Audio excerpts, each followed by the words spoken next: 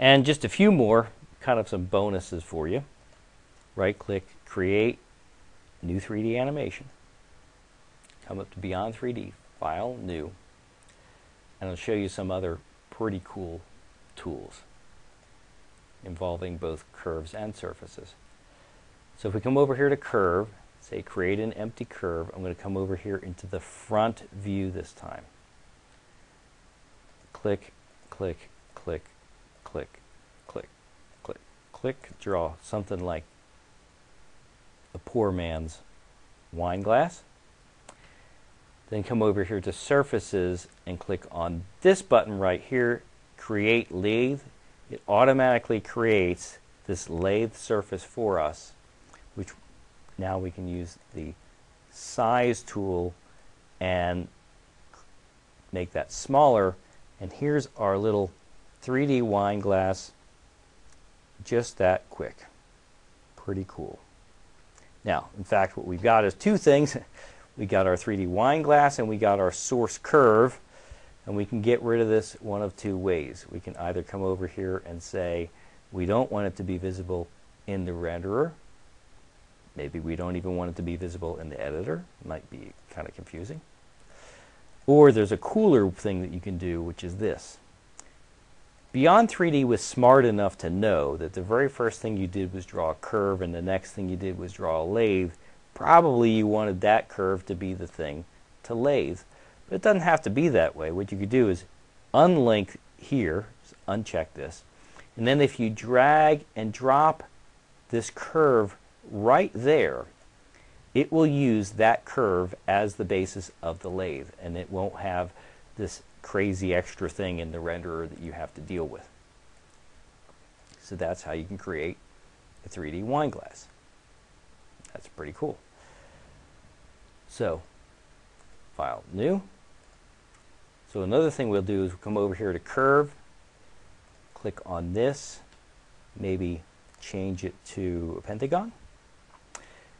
Come back over here to Surfaces and try this one called Extrude. It will automatically create a 3D pentagon for you. And obviously you can create your own empty curve, a circle, whatever you wanted to do. That's how you create an extrude object. And just like we did with the lathe, what you could do is say, don't use a linked curve, but rather drag and drop. Use that curve, and it just makes things a little bit easier. So I'll say File, New, turn on the laser output. We'll do one more. Come over here to Curve, create an empty curve. In this case, I'm going to do it in the top view. And we'll create something like a swimming pool shape.